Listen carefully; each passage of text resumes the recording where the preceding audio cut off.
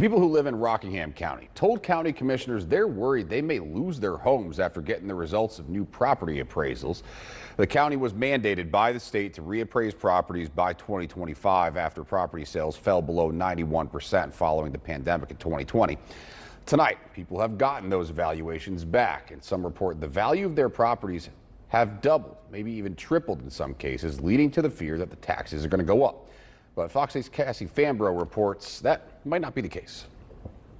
I feel for every one of y'all. I'm a citizen. I'm 55 years old. I've lived here all my life, and this is one of the hardest revals I've had to do myself. Rockingham County Tax Administrator Todd Hurst said he knows the appraisals were shocking and the fluctuating housing market does play a role. It is not solely Rockingham County, it is affecting other counties across the state. People packed the Rockingham County Commissioners meeting Monday night to share their fear, learning of the potential sticker shock. I am a widow.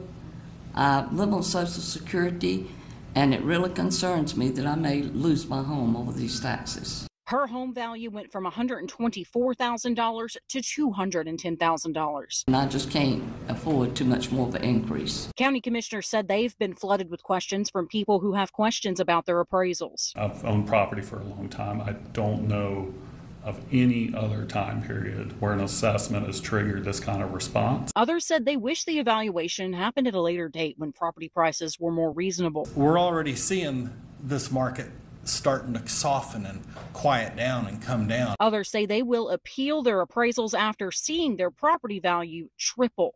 It was $347 per square foot of acreage, and now it's being assessed at $1,005. Commissioners told the crowd no property taxes have changed yet.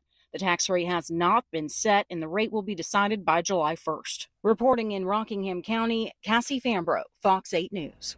People who want to appeal their appraisal have to do it by May 8th.